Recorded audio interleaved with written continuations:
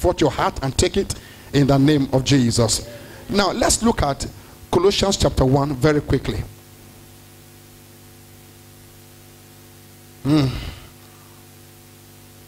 Please be very attentive. We are going to, it's a teaching meeting so that we can take full cognizance and full delivery. Colossians 1 and verse 12. Giving thanks to the Father who has qualified and made us fit to share the portion which is the inheritance of the saints, God's holy people in the light. Is that in your Bible? Come on, say, I'm qualified. Please be responsive, because we are not just talking, we are taking delivery. Is that okay? Come on, say, I am qualified. I have been qualified. Amen. He said, giving thanks to the Father. Say, I thank you, Father, for qualifying me. He said, giving thanks to the Father who has qualified and made us fit to share the portion which is the inheritance of the saints. Say, come on, say, I have inheritance. I am a saint in the light. So I deserve, I am entitled to my inheritance. I share of the inheritance of the saints that are in the light. I am in the light, so I take and I share of the inheritance that belongs to me. What is this inheritance? See what it says here. The next verse says, the Father has delivered and drawn us to himself. He thanked the Father in verse 12. Did you see that in your Bible? So the next verse is telling you what is giving thanks to the Father for. You wait for God to pay your house rent before you give thanks. But see what you should give thanks for. Giving thanks to the Father in verse 12. For what? Verse 13. What did the Father do? The Father has, come and say has, not will. Is that okay? The Father has delivered and drawn us to himself out of the control and dominion of darkness, and has transferred us into the kingdom of the Son of his love. Do you have reason to give thanks to the Father? Yes, why? The Father has drawn us first to himself, not just delivered. What did he do first? He drew you to himself, because you cannot be with him and be afraid of the enemy. You cannot also be with him and the devil dare challenge you. The Father has drawn you. Come on, say, drawn me. The Father has delivered and drawn us to himself out of the control and dominion of darkness. Not just dominion, even the control. So the first thing that is your inheritance in Christ, number one, what is it? Deliverance. Come on, say deliverance. Say it again. When did it happen? After you pray. When they lay hands on you, you are delivered. When I prayed deliverance prayer on you, the Father has delivered you. Giving thanks to the Father for qualifying you. The word qualify simply means you were not qualified. Is that okay? It was not your, you cannot say this is your due. You are not worthy to be delivered. You are not qualified to be delivered. But Paul said, giving thanks to the Father who has delivered us and has drawn us to himself away from the control and dominion of the kingdom of darkness. Not just that, and transfer, because you can deliver and let the person be there and he'll be entangled again. Is that okay? So what did he do? He transferred you from the kingdom of darkness into the kingdom of the Son of his love. That is where his heart is, where his secret place is. That's where he put you. Come on, say, I'm delivered. Say, I'm delivered. So he has delivered us and has drawn us to himself away from the control and dominion of the kingdom of darkness, and has transferred you to the kingdom of his dear son.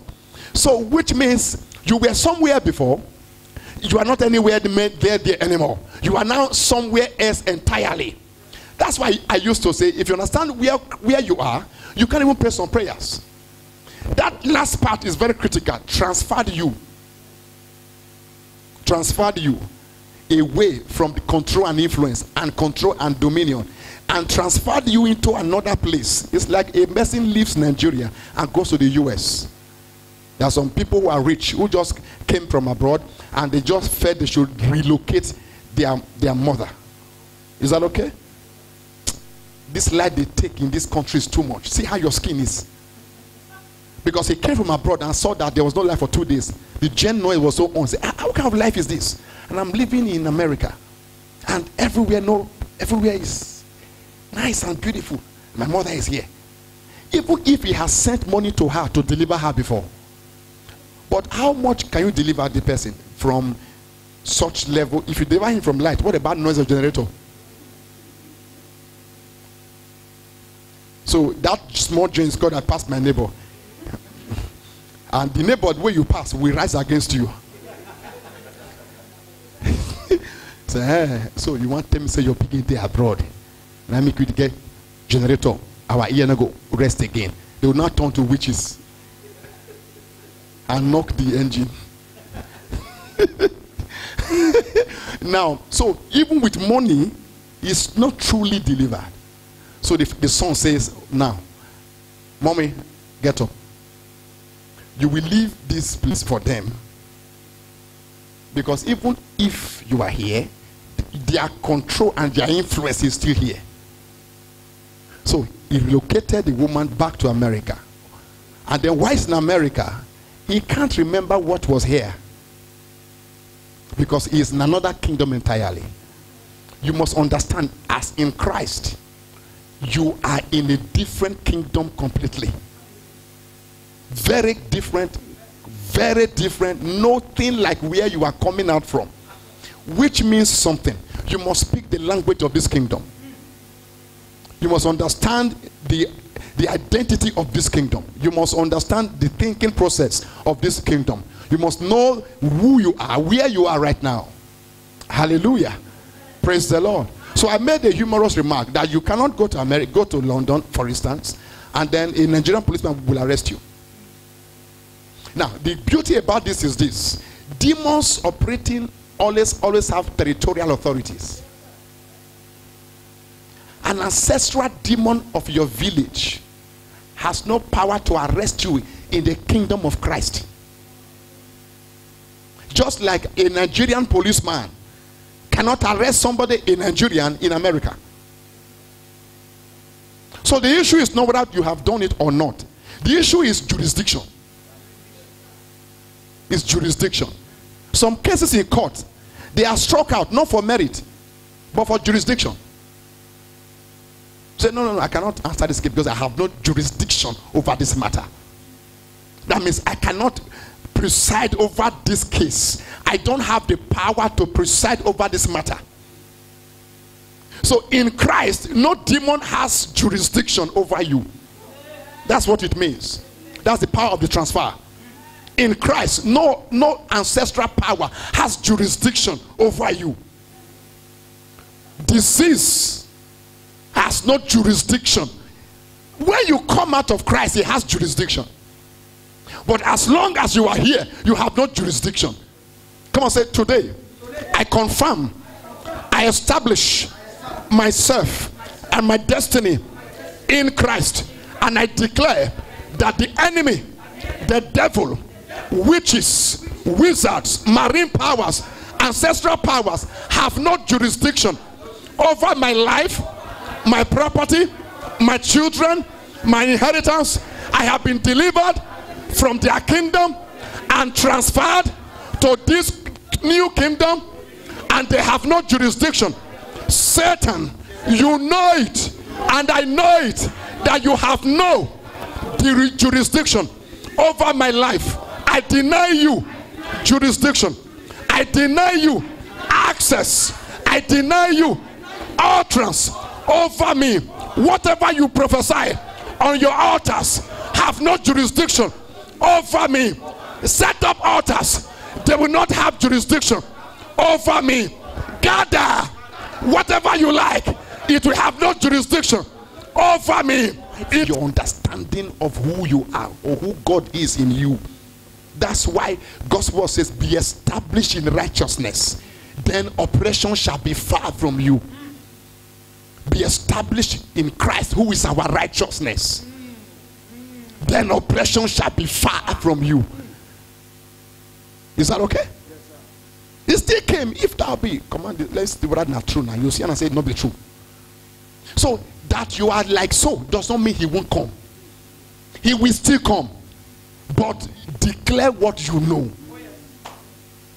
It's not a time to be fighting and be afraid. No, declare what. Establish yourself in righteousness. Say, Satan, I am a son. I don't need to prove it to you. I don't need to prove it to you. Proving it means you are not even sure. Even you want to be sure by proving it. No. Satan, I can't prove that to you. I don't owe you anything. Praise the Lord. Hallelujah. That's the way it works. So you wake up and say no, because people are too afraid of issues. So Jesus said to Satan, it is written, man shall not live by bread alone. 3 times he came. Stubborn boy. 3 times he came. Stubborn boy. Even with Christ himself, how much more you? If he came 3 times in Christ, you know he can come 20 times in you. The same matter, he go say this thing not be true. You can't be rich in this town. You tell him, Satan, I'm already rich. I'm already, I won't pray about it. I'm already rich. And then you say, why? You say, because I know the grace of our Lord Jesus, that even though he was poor, he became rich. That through his poverty I might be rich. Satan, get out of here. And he says, Satan comes again. He said, this sickness, it killed 3 people in Malaysia. You are dying. He said, no, I cannot die. I have died before. I can't die again. So even when he has delivered you from that kingdom into this kingdom, you must know how to say it back. Know it and say it. From the control and influence and dominion of the kingdom of darkness. No demon has jurisdiction over you, but he may attack you because he is a stubborn animal. He may attack you. A man that could lead revolt against God. You understand, a man that could lead a rebellion against God in heaven will not be afraid to attack you. He attacked God himself. So the issue is this, but they overcame him. If they overcame, you will overcome. Amen. But first of all, know what you received in Christ first, because that's what he wants to challenge. That's why I gave you evil dream. That's why that dream is there. That's why issues are happening around you. If you don't know how to interpret the issues well, you will miss it. You'll be thinking it's not working. It's not working. No, don't say it. Don't think so. Satan also knows about you. He knows things are not working out the way you want. He knows. He has been looking at you. Satan has eyes. He sees. I saw in Job that when God called the sons of God, who came also? The devil also came. And I will show you a mystery later, maybe next week, that the same place where blessings are, that's where the devil is. Is that okay? So he knows you. He knows what you are going. He knows that your wife has an issue with you. So he will start from there. He knows that your office has some problems. He will start from there. He knows your marriage is somehow. He will start from there. He started from where Christ was. He was hungry after 40 days. This man don't hunger, don't wire him. There are things you have gone through in life and you are wondering. He knows what you have gone through. He knows the many years of stagnation. He knows many years things are not working the way you want them to work. He's aware that in your father's house, people don't rise and win. And it's appearing that you were like that now. He knows. He has familiar demons everywhere who give report to him on the state of affairs of your family. And things will be appearing as though this thing that happened to your uncle and your brother is also happening now, to force you away from Christ and lure you out. A man is tempted when he's lured out. Satan used words to lure Eve and Adam out of the garden. He not touch them, not talk, he talk. Just talk. Because they didn't know what to say back. Because they did not even know what happened. God just made Adam and dropped him there and gave him instruction. That's why I fear law. Grace is better. Because grace comes with truth. You can't say you are in grace and you don't have truth. Because grace and truth are one person. So people who operate in grace are men of truth. If you claim to be a grace man, you must be a truth man. So you must understand the platform on which you are completely and thoroughly. Don't say you are in grace and you don't know what grace means. Don't say you are in grace and you don't have the truth that backs up grace. Jesus was grace and truth. So when the devil came, he gave him truth. Man shall not live by bread alone. I know I am hungry now. And I know that you know that I'm hungry. But man shall not live by bread alone, but by every word that proceeds from the mouth of God does man live. And the man said, bless this man, no. Then he came again, took him. God said, take him. He took Jesus, not he not carried, took. And showed him all those things. And then he spoke again, and again it is written. 3 times this man came, persevered. Jesus also fired back 3 times. When he came the 4th time, he said, Satan, it's enough. Get thee hence. And shouted at him. There are some areas when you see things are happening and they don't look like they are working well, and you are having the devil suggesting this, you say the word, and it still happens again, you say the word, and then it happens again, say the word. The next time, shout at it. Like Jesus did. Is that okay? That's a man of understanding. A man of understanding. He knows who he is. Somebody says you are a man. I suppose he said you are a woman. Say, I'm a man now. He said, no, you are a woman. I'm a man. He said, no, you are a woman. I'm a man. You are a woman. You will slap him next time. Are you mad? To not be thinking, am I a woman really?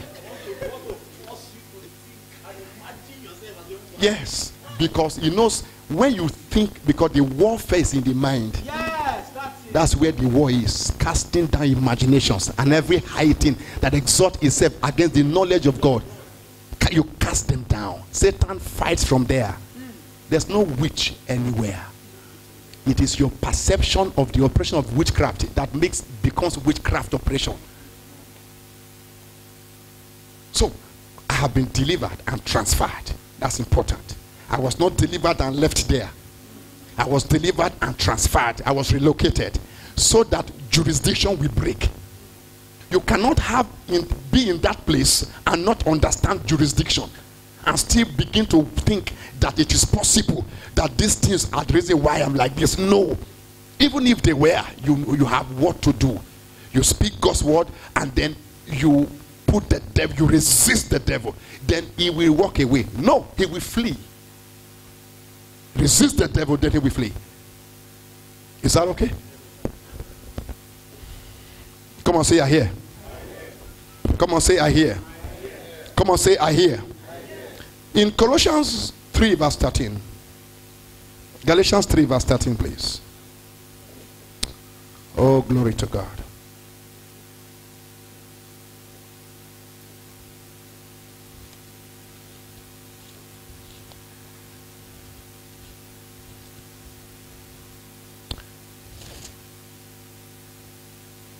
Christ redeemed us from the curse of the law. Is that true? having become a curse for us. For it is written, cursed is everyone who hangs on a tree. Praise the Lord. Praise the Lord. Now, if you read that scripture where we read earlier, in Colossians 1 verse 12, you will realize that the inheritance he's talking about was not complete yet. He said, giving thanks to the Father who has qualified us. Then he said he has delivered us. And then verse 14 says, in whom we have our redemption through his blood. Is that in your Bible? In whom we have. Did you notice the word our in the Amplified? Come on, say our. My redemption. It's like a key. My redemption. My redemption. In whom we have our redemption. So after deliverance, what other thing is in Christ? How many of you are delivered in Christ? You know why you are delivered in Christ? Okay, in whom we have redemption. What is redemption? Redemption means to buy back. Is that okay? So you were somewhere where you were sold. It's like Gigi market.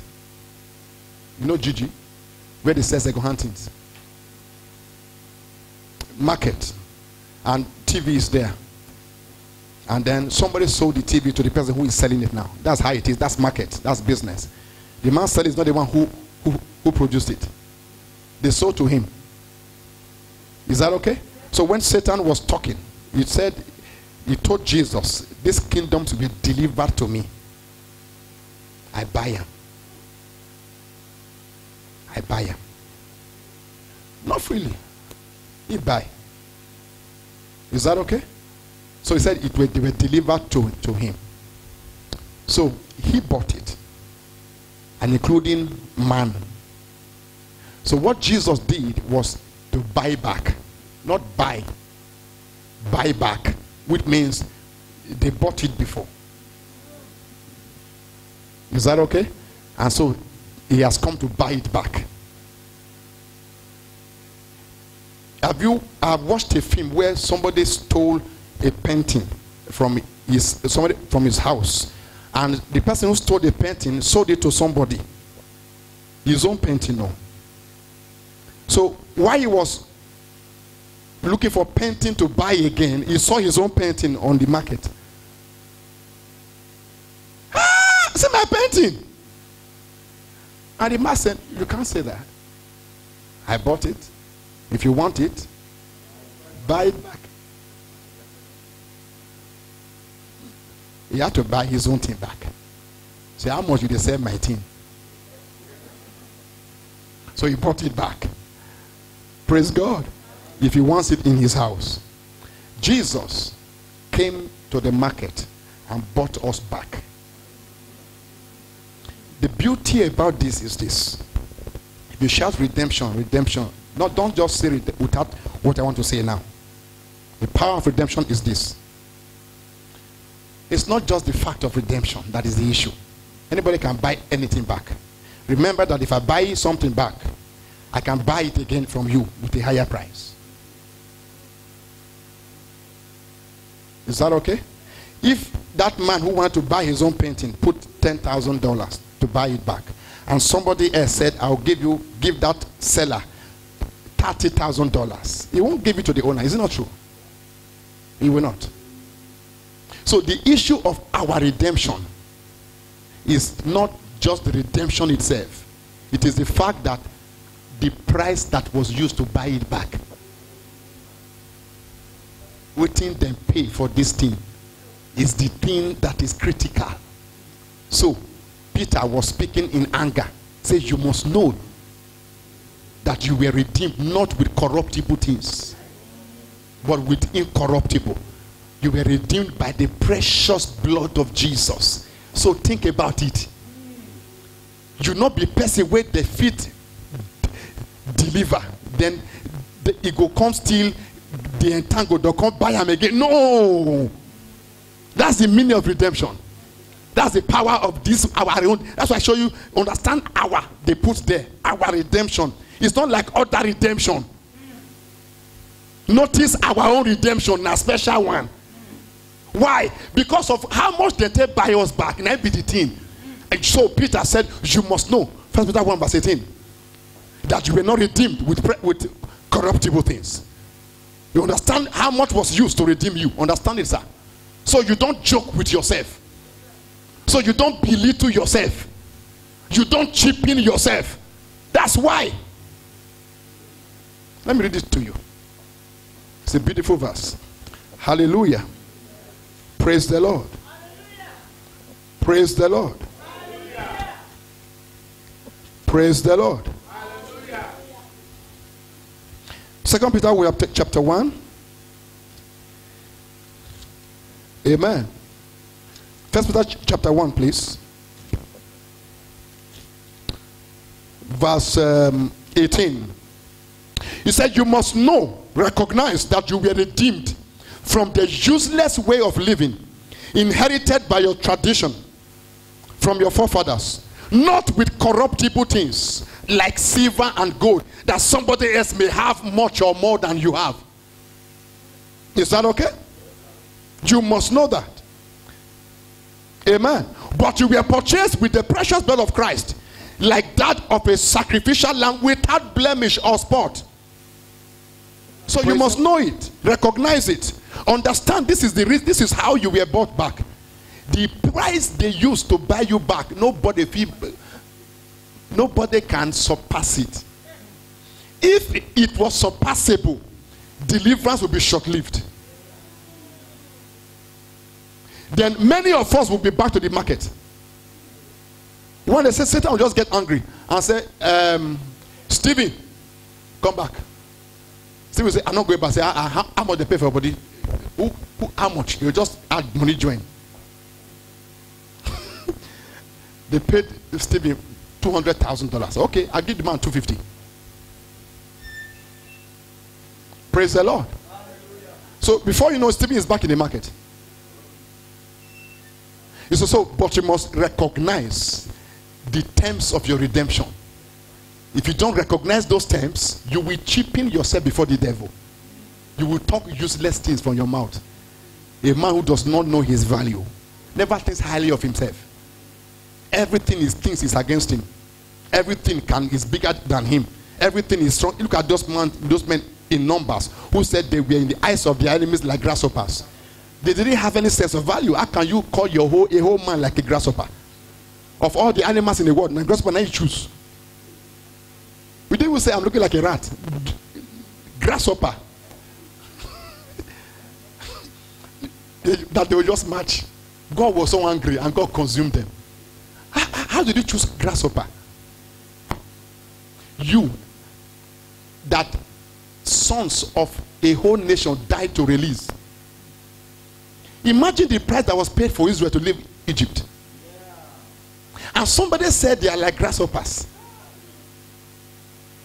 Just imagine even that one, Egypt, just now people blood, not precious blood. An enemy's blood is not, but his blood all the same. People waiting. Sorry.